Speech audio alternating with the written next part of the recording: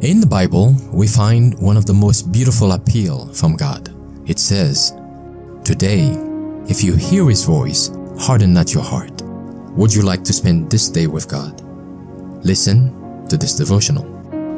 This Day with God, a devotional by Ellen G. White. Words are important. Let the words of my mouth and the meditation of my heart be acceptable in thy sight, O Lord, my strength and my Redeemer. Psalm 19, verse 14. We all need to study the life of Christ and the lessons He gave, that we may know how to conduct ourselves in our relation one with another. Cherish the soothing influence of the Spirit of God. Remember that speech is a talent of great value if used aright, and that out of the abundance of the heart the mouth speaketh.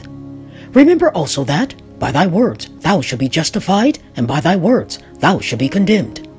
Unadvised words often create difficulties which otherwise would not exist. We are placed in this world to be children of God and to prepare for the future immortal life. Speak no unkind, thoughtless words. As you associate in family relationship, be careful to speak kind, tender words which will comfort and encourage. Do not forget the little acts of kindness which do so much to help the member of the family who is struggling with infirmities which no one but himself can understand.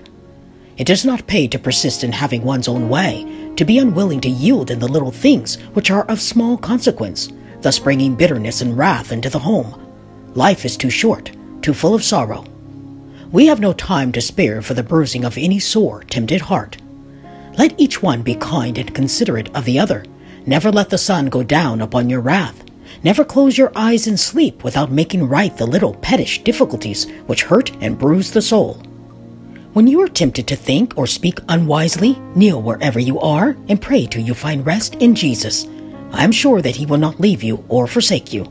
You may scorn yourself because of your passionate utterances, but remember that Jesus pities you and that He will heal you, body and soul, if you will do His bidding. Here is His word to you. Let him take hold of my strength, that he may make peace with me, and he shall make peace with me. Isaiah 27, verse 5. Jesus desires to make celestial harmony in your soul. Read His words, not with discouragement, but with confidence and hope.